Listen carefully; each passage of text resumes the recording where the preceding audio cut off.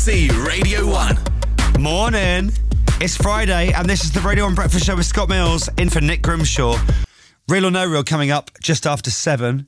What did you do yesterday? Oh, yesterday was a busy day. I mean, we had an awesome show yesterday, really good fun. Chilled for a little bit after that, and then I went off to host the Unsigned Music Awards. Oh, yeah? Was that with Laura Whitmore? With Laura Whitmore. And it was really good fun. It was a massive event, actually. I didn't expect it to be quite as big, and there was loads of cool bands performing and loads of groups that, you know, could very well become the next Adele, Sam Smith, Coldplay, you never know. Anyway, I need to talk to you about how they introduced me onto the stage last night, right? Go on. So there's this like voice of God who's like, welcome to the Unsigned Music Awards 2016.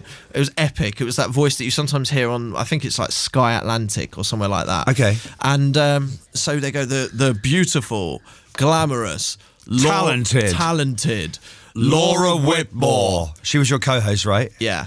And the one from the Scott Mills show that isn't Scott Mills. They didn't say that. Chris Stark. I mean, they might as well have just hooed me as well. Is that what your intro was? That was it. I mean, fair enough. Oh, but it was good, right? Yeah, it was really good.